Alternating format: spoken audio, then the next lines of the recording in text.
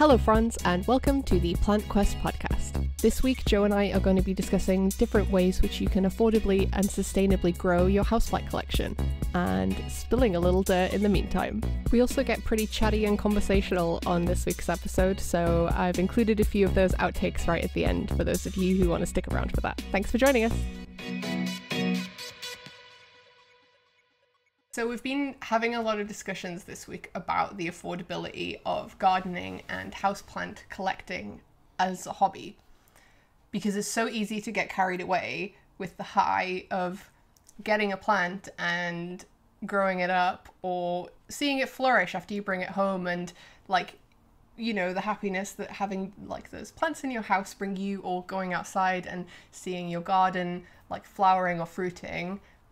It's easy to just kind of snowball from there and, continue to add plants to basket, or, you're going in home base even, and you just went for some brackets for your house and you come away with 3 new plants, which is a familiar story to us. Or you end up on plant websites like me and you just keep adding stuff to the shopping basket, and then you end up with far too many plants to even, fit on your shelves, to be honest. And, it is a nice high to chase, kind of filling up your house and feeling the fulfillment of everything getting a little bit greener and everything feeling a little bit fresher and a bit newer. But it's so easy to be priced out of stuff that, when you're looking online especially, you feel obligated to have XYZ plant or kind of flower even, and to kind of feel like you're a valid member of the plant community, I suppose. Yeah, there are definitely plants like that. I feel like the Monstera Deliciosa is a standard sort of oh yeah, this is, if you're going to buy a plant, you should get this one first. And then everyone's oh, okay, good start, you got a Monstera, but where's your variegated one? Yeah, it's oh gosh. And then when you get in the hashtags, or you start following these accounts. Oh, Monstera Monday. Hashtag Monstera Philodendron Thursday. Friday. Oh, Fittonia Friday. It could be Fittonia Friday. Yeah, we could do that one start as that well. one. Yeah. Yeah, and to get caught up in that craze, and it's with any hobby, I guess. You kind of you're just constantly chasing that high and chasing that fulfillment, but to what end? And one of the things that we've been kind of chatting about this week is how we are able to do that affordably and also kind of sustainably as well. Well, to an extent. To an extent, obviously. Sustainably in regards to not importing plants from 3,000 miles away. Yeah. Or keeping them, putting all the plants on our windowsill. Fitting all the, yeah. Well, there's 2 types of sustainable, I guess. Yeah, being able to sustain the habitat in your own home, but also reducing your carbon footprint when you are purchasing plants from nurseries or online, because A, the air miles it takes to get these plants to this country in the first place, but also like we were talking earlier today, and Joe kind of mentioned something that I didn't even think of, because I assumed all the plants that we buy on plant websites or buy from nurseries or garden centers were all kind of grown in foreign nurseries or in the Netherlands or wherever. But you mentioned that especially certain species like orchid, which are really hard to just propagate, they're often just pinched straight from the wild. Yeah, not in all cases. And yeah, it's really difficult to know as to whether the website you're purchasing from is legit, which is why you should always do a lot of research before actually going in and purchasing a bunch of plants, especially when you're chasing these Instagram highs. In that these plants aren't common in cultivation potentially. For example, the Monstera obliqua, it's not common in cultivation. It's quite a slow grower because it has massive fenestration holes in the leaves, and that isn't commonly taken from the wild, but it's mostly applies to orchids and cacti, which are incredibly slow growers, and it's easier for like some guy or person in Indonesia or Brazil or some Latin America, even Africa, Tropical, subtropical yeah, countries. yeah, to just take them from the wild than it is to grow it on for 5 years, 10 years, 15 years, and then sell it for a fraction of the price, because you immediately, by taking those items from the wild, skip the whole cultivation process. You skip the whole like the cost of all your, like the rent for like however many years the glass house it takes to sort of like cultivate these specimens, or the lighting, the like cost of staff, all that stuff. Not to mention like the food and like the substrate and yeah, of course. It just it times by X amount of years. Yeah, so the easiest way to tell as to whether you're buying like a plant which has been harvested from the wild or one which has been cultivated is, one, the plant website will have like a plant passport attached to it, or like they'll like say in the comments or description or whatever, it'll be a legitimate sort of like business. And two, like plants taken from the wild are generally more beaten up than those which are in cultivation, because like they're often raised in glass houses where they have no wind, so there's no sort of like mechanical damage from the wind, there's no abrasion on the stems, there's not going to be as much pest damage. So like if you get a cacti which is like all beaten up, I mean I feel like every cactus in Morrison's is just looks like it's had a rough life. It's had a rough go. I mean, I was IKEA. gonna say like, yeah, I mean, it all has to go through the postal service, and it isn't exactly nice. Oh my gosh, yeah, it's a bad day when you buy a plant online and it's like, here's your Hermes tracking number. It's like anything but Hermes. But valid. Yeah. That aside, but yeah, I mean, the main subject we want to talk about is cost cutting. Cost cutting. And I am the scrimp king, and I learnt from the best growing up in a low income household with a very clever mother. Yeah, exactly. And without going into it too much, like our kind of living and working situation is that we're comfortable, but we're not in a position where we can, import or purchase lovely tropical, subtropical plants from online as and when we'd like them. And also, because we live in such a small apartment, we can't have the big, lovely plants. Like, we can't just buy a big fiddly fig or a big monstera or something like that, because we just couldn't even fit them. So it's like, how do we sort of like have the same impact on our lives as fulfilling as having these plants and growing them, but also like how do we make it affordable to us as sort of like as hobbyists as well. And we've been talking about this a lot this week because I found I have a plant wish list, and I'm not going through it too quickly. I'm going through it quickly. I really only started collecting plants in like April, so yeah. I mean, but I've had a wish list for like several years. I think that you can throw me some credit here, because I think I've been doing it pretty thriftily. Yeah. I'm impressed, but I see the slippery slope. It is a slippery slope, but that's why I'm worried. That's why we wanted to kind of talk about this, to show alternative routes into enjoying what can be quite an expensive hobby, and also kind of sometimes a quite elitist hobby as well. Yeah, and it can. Yeah, it can also like get into that like, like mental disorder of like hoarding sort of thing, where people like hoard ridiculous items. Well, like you get the hoarders with plants as well, and it becomes one of these like addictions. You can't just get rid of a plant or give it away or let it go. Or exactly. Like when you see me cut back plants or even throw them away, because like it's easier to dispose of a plant than it is to like deal with the pests inside of it, or like the cultural problem that it has, like if it's got bad leaves or whatever. Like, especially if it's a really common plant which is available in Homebase or B&Q or whatever Home Depot store you go to. It's just like, it ain't worth my time. Yeah. And I was like, no, don't throw it away.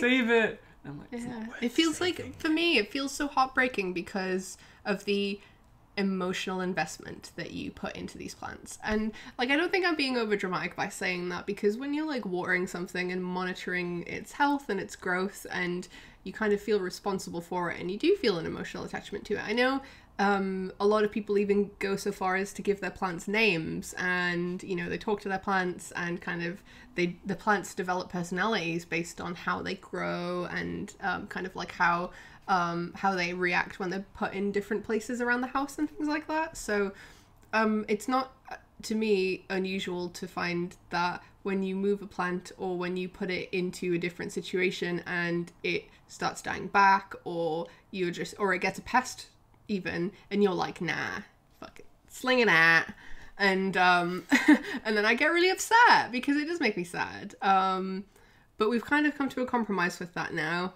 We have had a few pest problems in the flat. Not too bad though.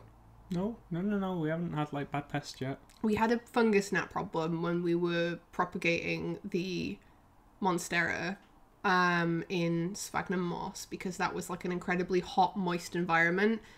We decided to propagate that in a glass vase because it was quite long and tall, and like the stem that we purchased a cutting, and the stem was like really long and the root was like going upwards, and we thought it would be not only safer to just propagate it in moss, but also so maybe we could be able to witness the growth of the root, and we'll know when it's ready, because that's the downside to doing it in moss over like water propagation, which is you can't see the roots.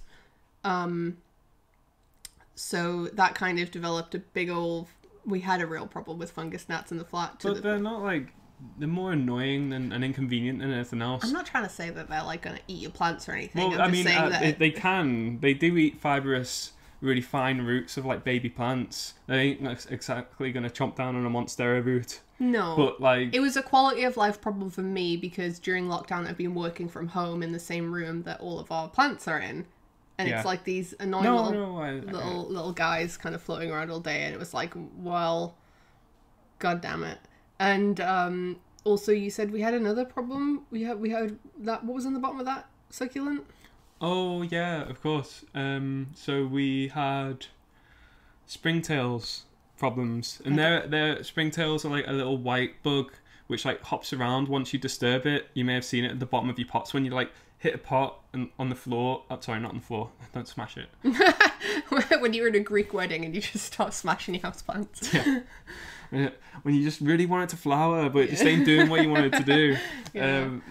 So when you like lightly tap your pot onto like a surface, then like you might see some things crawl on the bottom, sort of thing. If you do have springtails, they like really moist conditions, a bit like scarred fly or fungus gnats, if you like to call them that. Mm-hmm.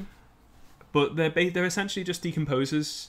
You can buy them for like terrariums and paludariums to sort of like make your environment bioactive, because they'll like decompose everything and like churn up matter for the frogs to eat and stuff like that. Well, not exactly, but they're actually a desirable species. But again, they're like more of an annoyance than anything. And if you like have your Monstera or whatever plant you have in a constantly wet side, you're going to see them on the surface of the soil, and they might it's exactly. It's just discomfort. They're not bad, but I still haven't seen a springtail, even though you've said we've had them. Well, they're very minor because we make sure we need water. You do such a great job watering. Like you do such a great job watering, because you've learned to notice when things are dry, and you try and water when they're dry, which means that like they're not getting that complete moist pot that they love. They're only getting like maybe the last fifth of the pot is like constantly moist, but that's like their only habitable area. Like they won't survive in drier areas.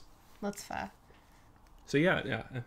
Pests. I love pests, as you can see. I was gonna say, I feel like we'll probably go off on a pest tangent in every single episode. It's so important though. I mean, I'm gonna quell myself. Yeah, this is about saving money. This is about saving money. And on that note, like I said, on saving money, there are quite a few plants on my plant wish list, and not many of them are actually reasonably affordable for me to buy.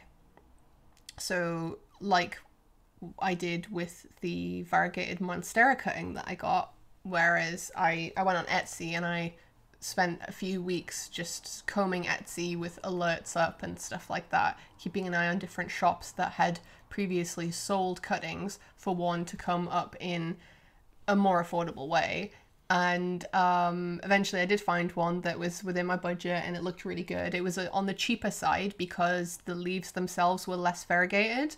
And this is something that I really want to highlight with plants, is that like you might find that the plants that are really desirable are like the pink princesses that have like a lot of pink splotches on, or like the segmented monsteras, or the, like we've got here, the Florida ghosts with the big white leaves. And it's like, that's just that stage that that plant is at in its life, and it's not always going to stay like that, and new leaves will create different situations. And while there are like kind of ways, and I know that it's kind of up for debate on whether you can tell or not how a plant will turn out, if you keep in mind that purchasing, for example, to go on with the monstera, a monstera cutting that is less variegated than another one that might be even up to £50 cheaper, that the next leaf it might put on might be super variegated.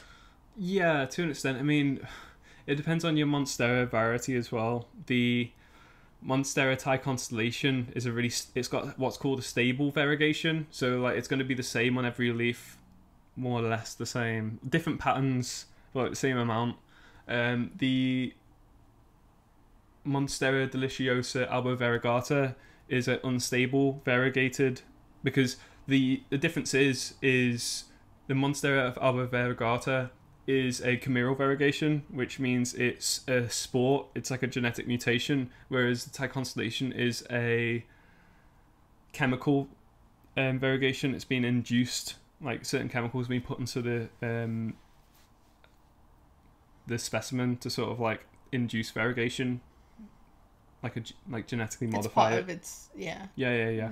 So anyway, before we go on a massive tangent, I was gonna say where are we going with this? What I'm trying to say is with the alba variegata and the Borsigiana as well, the variegation's unstable. So it means from one leaf to the next, you could go from like low variegation to high variegation to low variegation, and then just like it could what's called revert. It's called reversion. So like it goes completely green, and unfortunately once it's reverted, it's very unlikely that it'll actually go back to being variegated. So you just have to prune out the completely green leaves and then let it start off. So what will happen is like once you've cut off the apex of that plant, which is like means the top in Latin, then you will encourage like secondary hormones. So you got the auxin, which is concentrated in the top of the plant, and you got the cytokinins, which is concentrated in the lateral buds. And by cutting off all the auxin, it encourages all the lateral buds to develop. Basically, if you cut the top off, it'll grow from the side instead. Yeah, TLDR. You're welcome. But yeah, like, I mean, maybe you can't see here, but like, for example, the newest leaf on this is like the most variegated leaf we've had yet. And that's from a cutting that had a low level of variegation, which made it quite affordable. And you know, it was like £100 less than every other plant on the market, because like these plants that were selling for like £100 more, they had like half white. It's like really, really great sectoral variegation. Well, I would say even though those ones were even more expensive. Well, like, so whereas this had like maybe 10-20%, and then like every leaf from there. The thing is, it's like, I'm gonna go off and we need to have a variegation podcast, obviously, but the way you enrich your environment in your home treats the plant will affect the level of variegation as well. High sunlight levels will increase the variegation. So that's one thing that we did with this one to make it. I guess this can kind of tie into the value aspect of it. Is that you know, often it's recommended to put these plants in like semi-shade or not full sunlight, because that's where they would be in their kind of natural native environment. They'd be underneath the canopy, so they'd get dappled sunlight and they might be happiest and grow healthiest then. We've scorched this thing with full sun. No, we have not scorched it. There's been no physical damage of scorching on this plant because we've slowly introduced it into a full self-facing condition. If it's scorched, you'd see the abrasions on the leaf. So, calm down. Okay, when I say scorched, I don't mean that it's physically scorched as in your whatever botanical term. I mean like instead of putting it out in semi-shade, we put it in a south-facing window where it received full sunlight all day. But we slowly acclimatized it into that position, didn't we? Remember we had it when we first started off as gutting? Oh, that's true, I said never put it in direct sunlight. We had it on the back of the bench near the kitchen. Yeah. And then we started moving it after a week or two, closer and closer. What I'm trying to say is we've induced, I think, from what you've said, what you've said about variegation, is that we've induced the plant into producing more variegation because it's like in this full sunlight situation. Yeah, because variegation is a protection against too much sunlight as well. Like it's a mechanical defense because the white or cream is reflecting more light. Yes. Yeah, essentially. Essentially. Yeah. So that's what we did to get the best value out of that plant, and just kind of by reading around, I guess, like kind of reading around the science of it, we have... I got obsessed. As you can tell, we've kind of like increased the value of this plant like maybe 5 or 6 times almost, so like, or it will be once it's put on a few more leaves, from what we paid for it, because we've just sort of read around what it needs, and kind of like about the science of variegation as well. So that's like one way to get in on the ground level of what is normally an expensive plant if you really want that plant, and to kind of like add it to your collection. And in my opinion, like, that's more satisfying to me, to have that journey with that plant. Yeah, for sure. And rather than just have a finished result and have a really big plant. I mean, sure, it just depends on your income. If you're like a footballer, you're not gonna care about a few £100. But well, then footballers listening to this podcast, you just go out and buy your £350 you do your thing. variegated Monstera. But yes, so very jealous. Rewinding time back to my original point is... Are you sure we don't want to continue this variegation podcast? Rewinding time back to my original point, which was this week I bought some more plants. I know. And how many? I bought 3 new plants. And... I think that was no, I bought 3 plants. I made them into more plants, though. And Joe made them into more plants. But I needed permission. I basically was on the hunt for one of my wish list plants, which is Philodendron Prince of Orange. And I found this website which had it normally, but it was out of stock.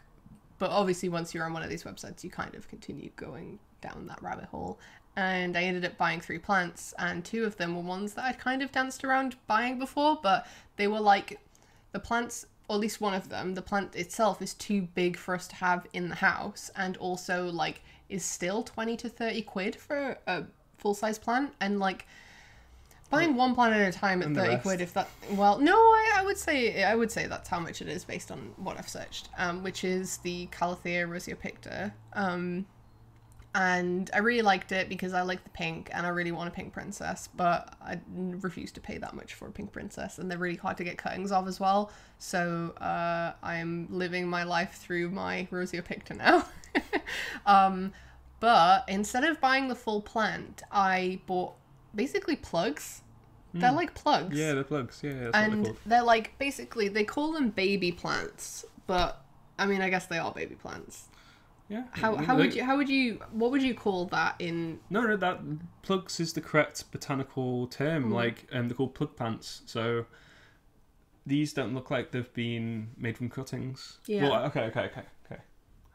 The Rhaphidophora tetrasperma. The name just blanked in my head as I was like thinking What on a it. name to blank. Yeah. So like that's definitely a cutting. No doubt about it. I can see the evidence of like the big stem which has been cut. Yeah, because that's a big... The Rhaphidophora has a bigger stem than the plant actually is. I think the Adansonia is probably by seed. Yeah, I think that both of them are seeds. Yeah. We're looking over here and no one can see, so we need to like... Oh, right, Do you want to bring it over? This is where the plants are. Do you want to bring like... They're so small though. Okay.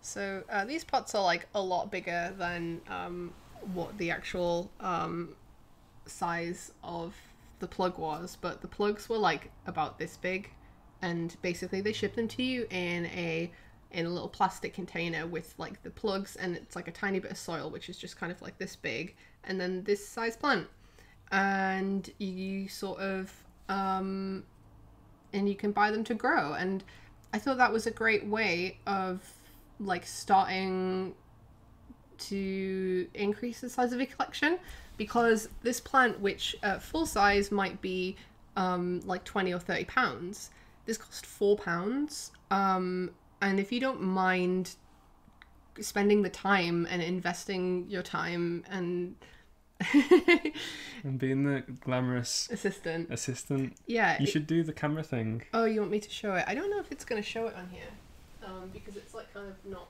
very bright. But I think that's pretty good. I mean, you can see the pink, like the reason why it's called. And everyone knows what an Sony eye is. I don't really need to. Like you say. I think anyone watching this. Do you mean this is an oblique? It's yes, it's an oblique. We got an oblique for £4. So yeah, like you get them. They're these tiny little plugs, and you can plant them, and they're basically just cheap because there's been little labor put into getting them to the stage that they're at.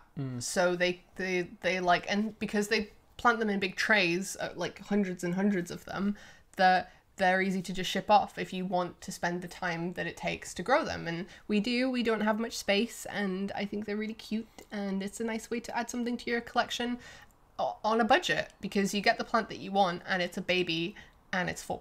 But you got to be careful though, because there's like this fallacy of like the state of mind which makes you feel like you're getting a good deal, and you start off thinking, oh, I just need one plant, and then like you find out what the postage is, and you're like, oh well, I might as well get 5 or 10 plants, because they're only £3, £4, £5 each, or equivalent $7 or whatever. So you think you're getting a great deal, so you end up buying more than what you intended to, I feel. Yeah, that makes sense.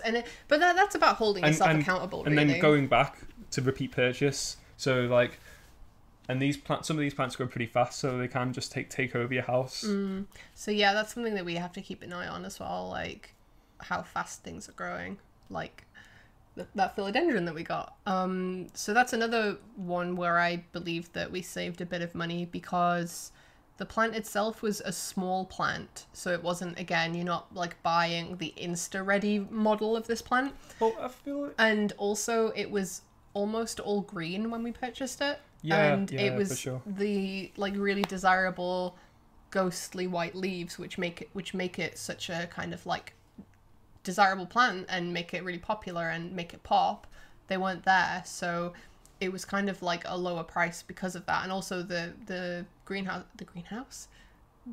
garden center that we got it from obviously only had like 1 or 2 of them, because it was like limited stock, so we just picked it up and grabbed it. So yeah, we've mentioned this point before with the Monstera albo variegata that we got, that like you got to do your research on the plants, and if you know that like the appearance of the plant isn't stable and might change, then you don't need to go for like the most desirable plant appearance. Obviously you need to go for the most healthy plant appearance. You don't want like some like wet soggy stick or whatever if you're buying a cutting. Oh my gosh. But yeah. Another factor into what you're saying was like it's not just like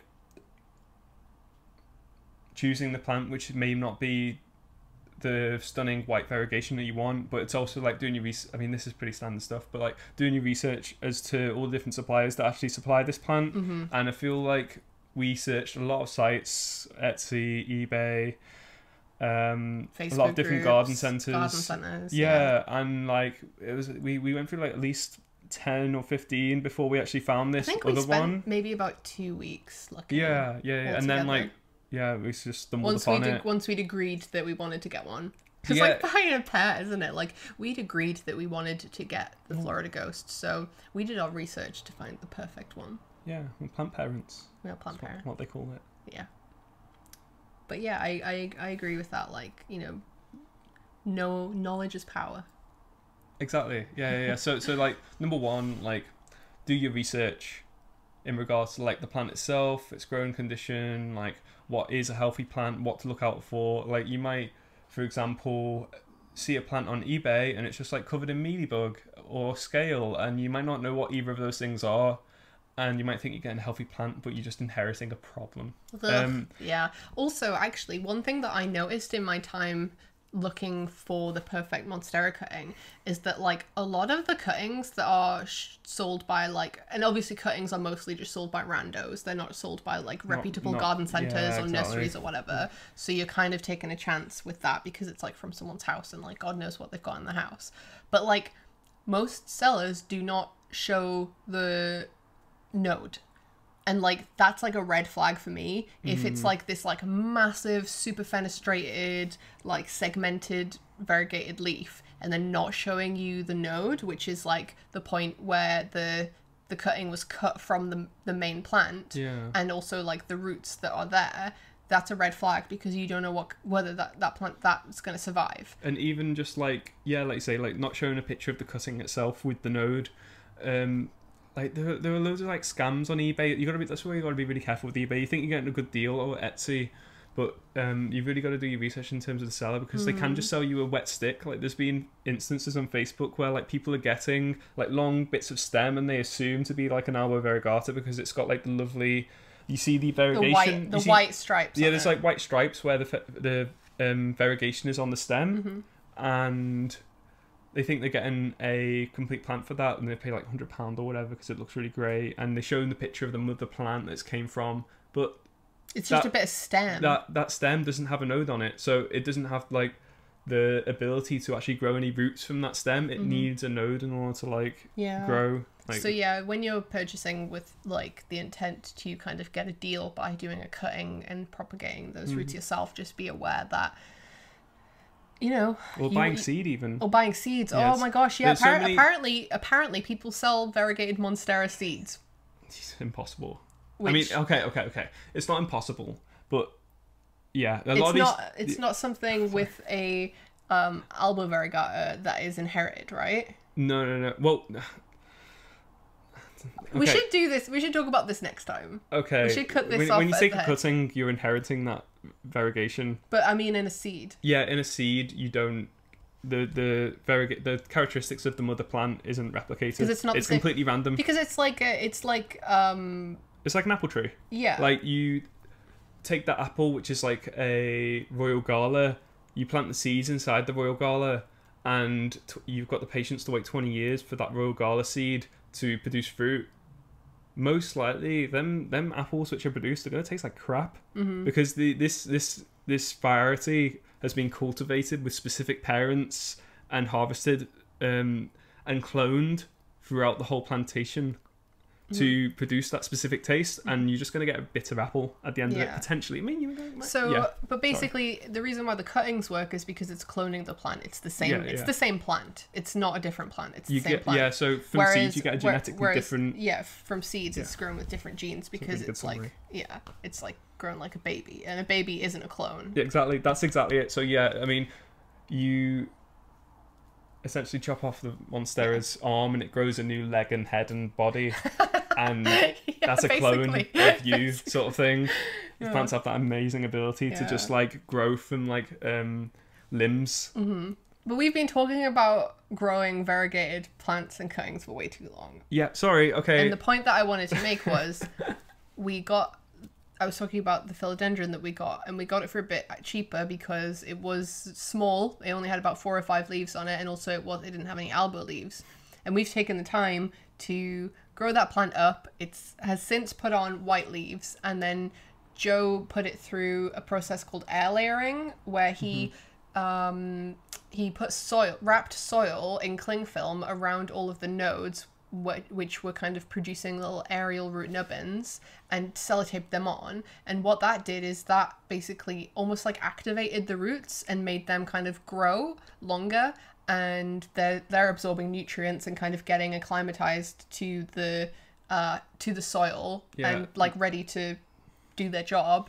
That works because, I mean, in a glasshouse setting it's a little different. The roots are gonna grow quite readily because you've got the humidity in the air, but unfortunately in a house you just don't have that humidity. So wrapping it with wrapping a little ball of soil or sphagnum moss. Sphagnum moss is ideal because it's got antibacterial properties, but yeah, soil works.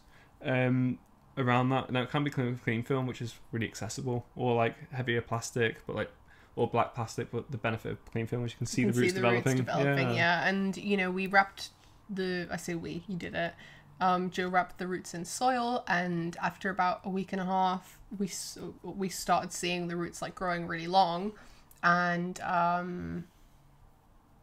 yeah, then after 2 weeks, today we decided to do the cuttings, and we created 5 brand new plants, 5 new Florida Ghost plants that, because we're taking the time, actually I've got one here. I have one here. We're taking the time to propagate and grow, that we'll have these new ones. Now, we took 3 from green leaves and 2 from white, and one of them had like an extra leaf spike growing out of it too. Yeah, that was really interesting. So yeah, that one's like looking really good, and it's like just its own little new plant there. And that's a way to grow your collection as well. Now, we planted these like individually, just to kind of get them going, and it means that we can keep an eye on them more and respond to their needs more. Whereas if it would have been much easier to plant like 2 or 3 in one pot and then instantly just have a really nice bushy plant. Yeah, well, the hard thing was as well like staking the plant, because you don't want it to like move about when you're moving a bit. We use like 2 bamboo canes and then use like a little bit of wire to so like not pinch it too hard, but just like stabilize it, keep it upright. Yeah. So yeah, it means that we've got these 5 little plants individually potted that we can look after on their own terms, and excuse me, I got a hiccup. And we can at some point once we can turn them into start an army. Oh my goodness. But yeah, like once they start growing as well, like if we wanted to, we can replant them together in one larger pot to create that like nice bushy plant again, like the one we've got here. And because of the cuttings, I believe they'll be just instantly putting on more mature leaves rather than putting on the juvenile leaves. Definitely. Yeah. I mean, you might get one juvenile leaf, and the that's shock leaf. That's exactly it. I was just gonna say, you'll get like 1 or 2 like shocked leaves from the whole decapitation. You were gonna say? I was gonna say decapitation. Like brutal. Yeah. Like it was pretty brutal. You going at them with them. Yeah, and yeah. Once you've taken the cuttings, you want to make sure they're in like a nice, so like medium light sort of like situation. You don't want them in a south-facing window or anything. Yeah. So like, we've moved ours into a bookshelf that's like just away. Because you don't want the leaf, because the see, normally cuttings you don't have you don't have the benefit of having these nice lovely roots to soak up water. Normally when I take cuttings in the glass house, I have just a single stem and I've just got to pray that they don't rot. It's like root before you rot. That's what I'm praying for. Yeah. And with these I've got lovely roots, because the worry is we've got this massive leaf, like this stupid looking leaf coming out the pot, and that's gonna evaporate moisture, like constantly. Transpire, and there's constantly. no way for that plant to reabsorb the moisture because it's got no root system. Whereas with the air layering, we've created an environment where that node can produce roots that are already capable of absorbing moisture, so when we whack it in, it's only this one stem but with this giant leaf on it, but it's already got a system. It's got a head start. So it's a much safer way to expand your rare plant collection more safely. Especially with variegated plants, because variegated plants... Again, with the variegated plants. have less chlorophyll in the leaves, so they can't photosynthesize as much. Basically, yeah. Okay. So they won't grow as fast as their counterparts. Yeah. So Joe went on a bit of a crazy propagating spree today. Oh yeah. So I call it money saving spree. Is money saving spree. Lauren, I cut up Lauren's Rhaphidophora tetrasperma. She wasn't happy. And a few other things by the look of it. I was like, let me take 1 cutting, and then I was like, can I take 2 cuttings? Yeah. And I took 4. Yeah. But they're only 1 node cuttings. So hold on. Before we go into that, Okay. I just kind of want to sort of do a recap on all of the points that we've made so far, because we've gone on so many different tangents. Yep, you're right. But like, in terms of saving money on increasing your plant collection, and that's kind of what we're focused on here, like being able to have a healthy and bountiful houseplant collection Without breaking bank. without breaking the bank. Yeah. And so getting cuttings from eBay, Etsy, Facebook sellers, friends Yeah. as well, is a great way to do it. Buying less desirable plants of varieties that are popular, because they'll be cheaper, and they there's a very good chance that they will grow on to be that desirable plant that you want, and even be equally as pretty. Like, you see, Instagram's just obsessed with like rare aroids. Aroids at the moment. Yeah. Oh yeah. I was just trying to word it. Aroids, whatever. Plants from the Araceae family, and there are plenty of plants which have just like equally as pretty foliage, but are just like, and extremely common, like the Fittonia, for example. Oh, have you got it? This is Fittonia albivensis. Oh my god, what did you do to the Fittonia? I propagated it. Oh my god, Joe. So this has got lovely... It looks anemic. No, it doesn't. So... I told you I don't think it's going to focus. We can... tell you what, I'll insert some photos. Good idea. Yeah. Okay. Anyway, so this has got some lovely pink foliage, like veination in the leaves. This isn't a desirable Instagram plant. It's really easy to care for, and you can pick it up at any Home Depot, like Homebase, B&Q, for like less than £10, You can literally £5. buy Fittonias in Waitrose. Yeah. Like, I see they're in the doorway every time we go into Waitrose. Or you can buy Waitrose Fittonia for like £30 It is in a terrarium. In a terrarium, which is just a mistake. Don't buy a £30 glass jar with a £2 Fittonia in, because the Fittonias are worth like £2, and they trigger me every time I see them. Yeah.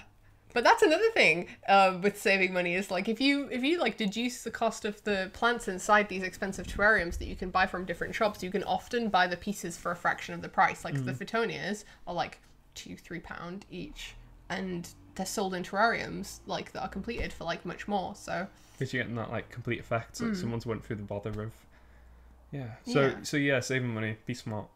Be smart. Do you want to show your little glass of horrors? It's not a glass of horrors, it's a glass of... I'll insert some photos of this afterwards as well. So no, don't hold it up. Don't bother holding it up. Okay. Well, okay. I'll just explain what's in it. Yeah. So we've got a lot of Rhaphidophora tetrasperma, which is the variegated... Sorry. The mini monstera, sometimes it's called. A monstera minima. Jinx. So, yeah.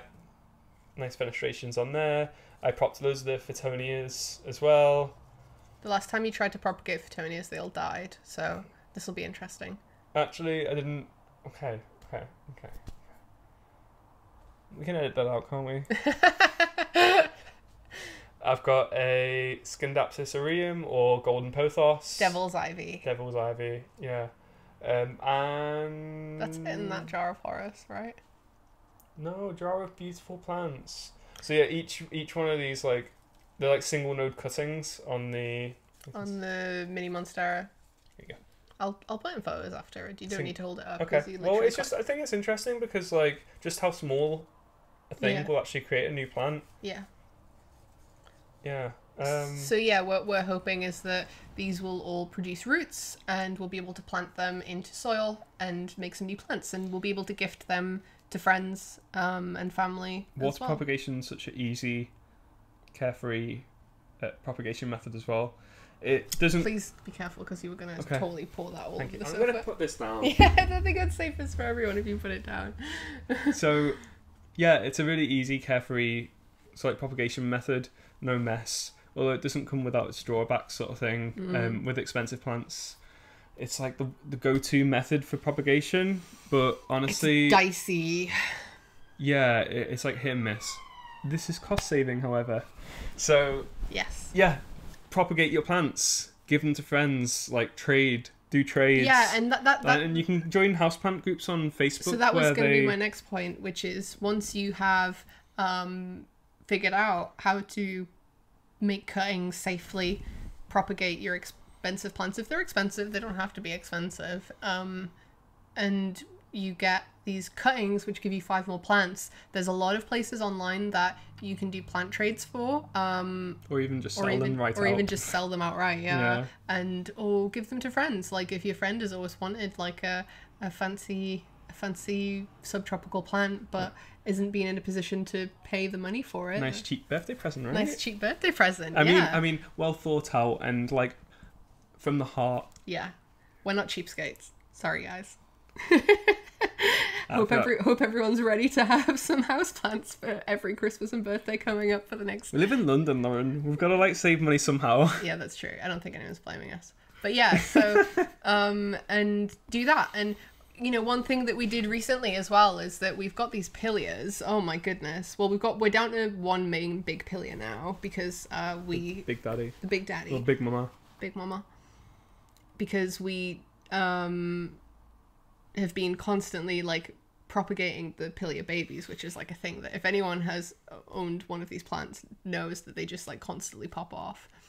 And so we've planted a bunch of them, but also we went to a friend's house a few weeks ago and we traded the pillier. And did we take them succulents as well? I can't remember. Yeah, I think you did bring succulent because I'm like constantly growing succulents. Like my succulents are just like dropping off and just producing new plants instantly. It's like you look at them and they drop like 4 leaves. It's like...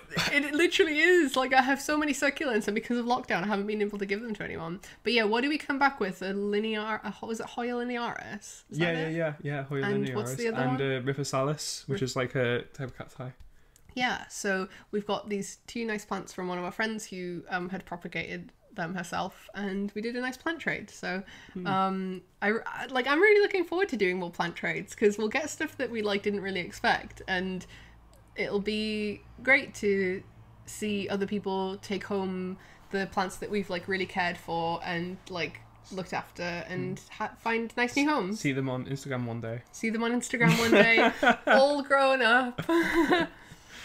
But yeah, like I think that those are all really, really nice ways of being part of this community and not breaking the bank. Yeah, it's just about really not getting sucked into it. Like, there's so much hype revolving houseplants and like prestige and like, and just realize like in 2 or 3 years time, like the nurseries catch on to these trends and they make them dirt cheap. Like for example, we were just talking about the Pilea peperomioides or the Chinese money plant. It's so easy to propagate, but both in the UK and most recently in the US, like the US like 3 to 4 years ago, like this was a really desirable plant and it was going for like $50.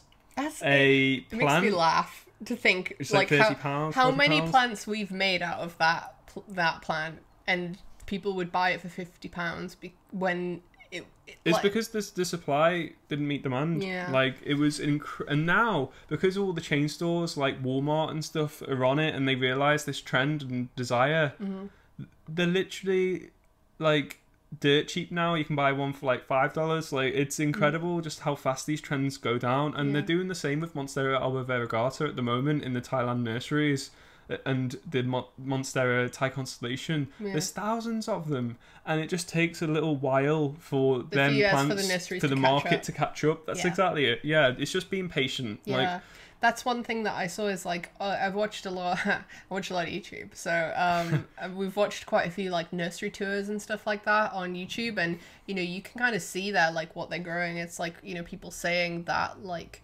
the Florida Ghost as well is one of them, and the Pink Princess. It's like the nurseries are on it, they're growing them. So like next year, maybe year after, whenever, there's going to be a big flood of these, and they're going to totally lose their value. So there's no point of no, there's no. I mean, not to say that there's no. You feel good. Not to say that there's no point in spending like X amount of money on the plant that you want right now, because if you can afford it, absolutely, that is your prerogative. We're not trying to say don't spend money on plants. We're just trying to give tips. Trying to give tips to engage with it in a more affordable way, if that's what you want to do. So like if waiting like 6 months, a year and a half, 2 years to get that perfect plant that means that like you don't have to sacrifice anything else. Like, just know that if you keep an eye on what nurseries are growing, that'll be coming. Like, oh my gosh, like, what was that camo plant that we were talking about today? Aglaonema tricolor picta. Sorry, Aglaonema tricolor. Yeah. I can't believe how expensive that plant is. I swear I've seen that in so many videos on YouTube. So many people have it. I assumed it was just like a normal plant, and then Vicky was like, yeah, it's like 200 quid, and I was like, what? And I guarantee they're growing that in nurseries, and it'll be like, boom, everywhere. Well, not in home base, they're very slow to catch up. That's true. But they do have petunias, so I love them. They're just so aesthetic. It's just so cheap and aesthetic. Yeah, and I love petunias, and they come in so many different colors. Like there's like a lemony one, which is like this beautiful like lemon veining with these really lovely minty green leaves, and it's just so pretty. Yeah. So a really important thing that we've discussed and haven't really, personally for us, we haven't encountered this because I'm a professional in the field sort of thing.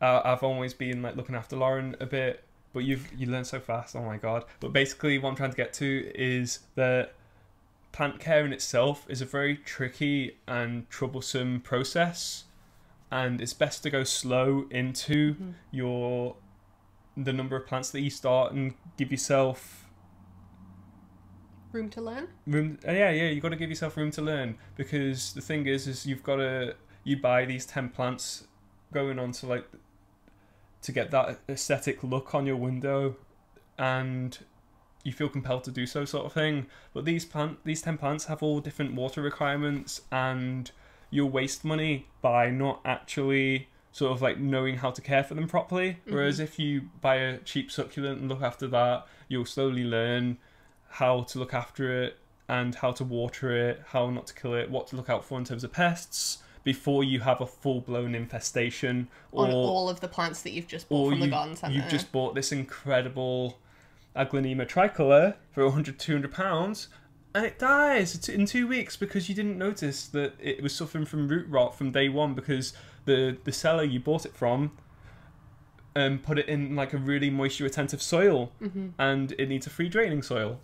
Exactly, yeah. So yeah, it's all this stuff that you get from experience that a lot of people kind of taking for granted, that like it's easy to look after plants, or like you're expected to just like adapt to it immediately. Yeah, I think that's totally right. You will save yourself so much money in the long run if you work with like one plant at a time, and you know, work up from there, learning how to look after it, because everyone's got that story of like, oh my god, I could kill a cat. I killed cactuses, I killed succulents, and I was there. Like, imagine if I just like, instead of buying those succulents a few years ago, I just bought, do you know what I mean? I just bought cuttings of monsteras, or I just bought like, God, I don't even know what's an expensive plant. I just bought a pink princess or something like that. And I've got it in this soil, like you say, and I think I need to water it every day.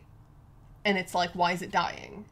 It's because you just don't know. And there's no shame in that. Like, we're not trying to mystify this hobby. We're not trying to like say that. Just the scooter Olympics outside our window again.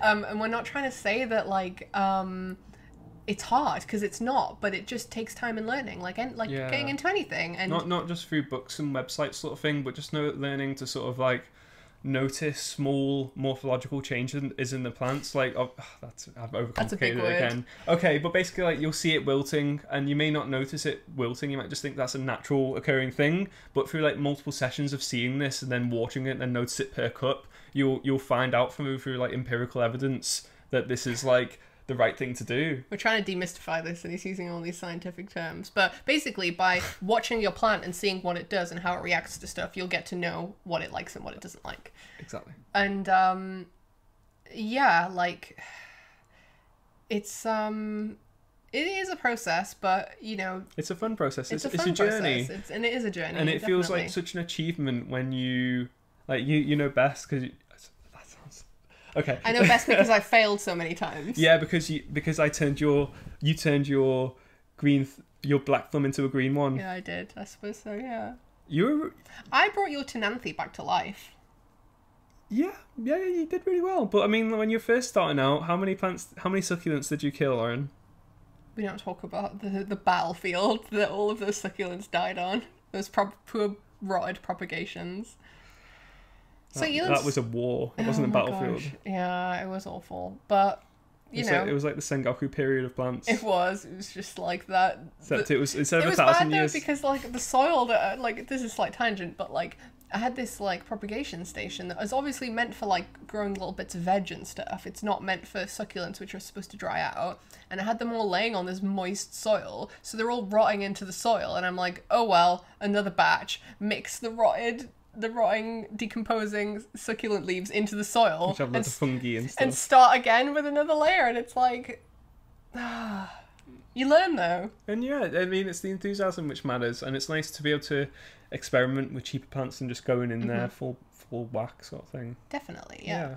So yeah, I mean, take it at your own pace. You might just be a whiz and just be able to be like, that's me. Bum bum bum bum bum.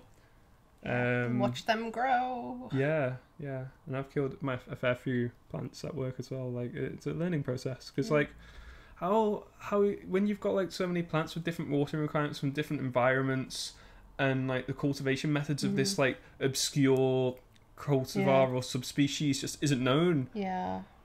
You just need to learn along with the plant. I've also got another thought as well, which is the Instagram room myth. Okay. And like the second I learned this was a myth it changed my whole perception of looking at Instagram photos and people's houses and plants and stuff, which is you see these gorgeous rooms that are just filled to the brim with plants on every surface, under TVs, like in crevices, like all this kind of stuff in these photos. And I'm like, why can't we put plants in the corner? Why can't we put plants in this place? A plant would look so beautiful on this shelf and whatever. And it's like, well, it can't live there because there's no light, and it needs light to feed itself and to grow. And the second I realized that all of these photos are staged because they can't live there. There's no way a plant could look that healthy and live in such a dark space or such a space so far away from sunlight. Not look etiolated or like... Yeah, like the Instagram myth. This will save you so much money as well because you realize that these rooms and these these photos are just not attainable because there's literally no way to keep all these plants alive. And like we've said before, like you can rotate plants in and out, but that's not what's being shown and that's not what's being set as the standard. And I think like debunking the idea that it has to be this way or it has to be that way and or it's not looking good is like really important because it makes it more accessible at that stage. Yeah.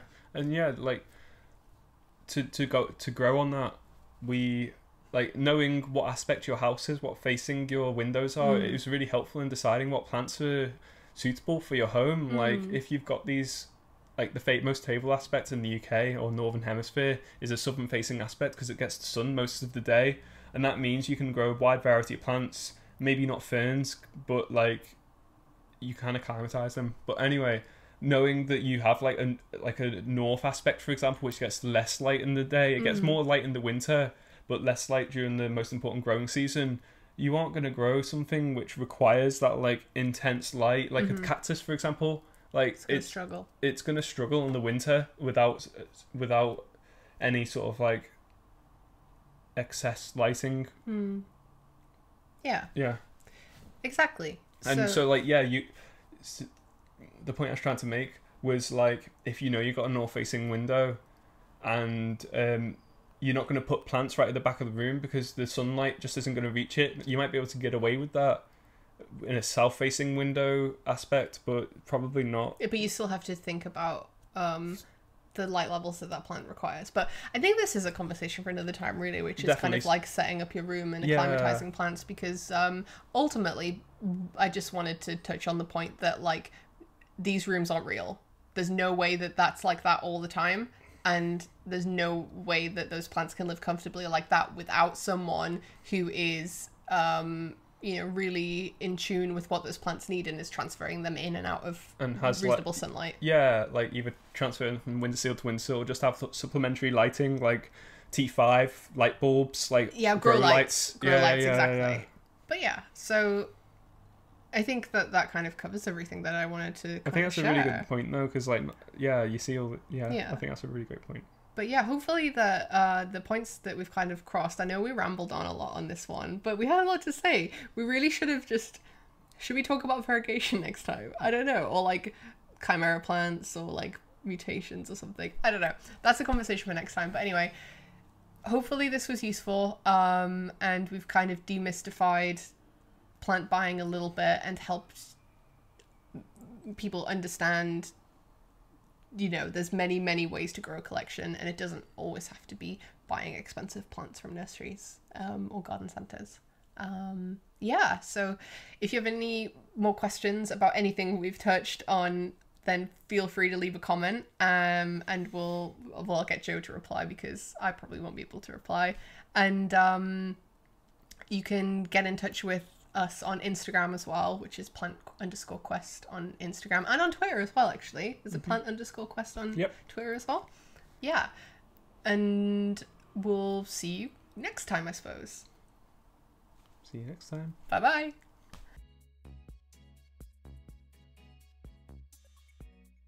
Of conversations about the... I know, that's why I've put a... It's like spare trays, you know. Oh, is that right? Let me go get a tray for In it. the bottom of... We're having a philodendron emergency! It's dripping everywhere. We've got one leaky boy. Why don't either of us anticipate this? I did, that's why I put literally dripping onto my Xbox. It's okay for your PlayStation. It's okay for you, isn't it?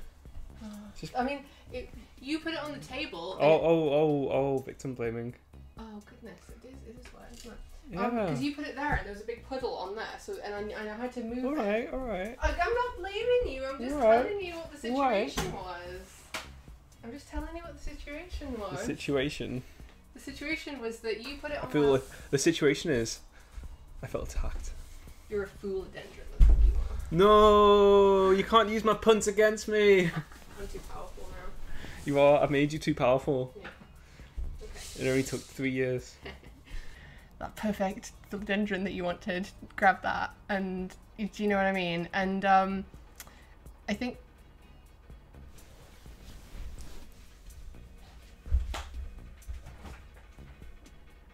we'll be right back. Really lengthy. exactly. There is a reminder for fronds. That's our reminder to turn the freezer back on, because our freezer is so noisy we have to turn it off when we record. Well, we'll wrap this one up anyway. So, hey Google, set a reminder for 1 hour to turn the fridge back on. On the back. Okay, today at 8:35 p.m. Take to get this reminder 3. on an iPhone, you'll need to download the Google Oh my- Assistant app. Okay, thanks Google. Take 3. Thanks for nothing, Google.